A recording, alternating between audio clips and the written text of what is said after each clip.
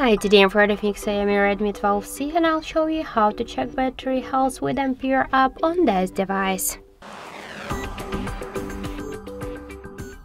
So first we should get the Ampere application from the Play Store, and now in Google in the search we should enter the Ampere. And now we should get this application. That's why tap to install and wait a couple of seconds.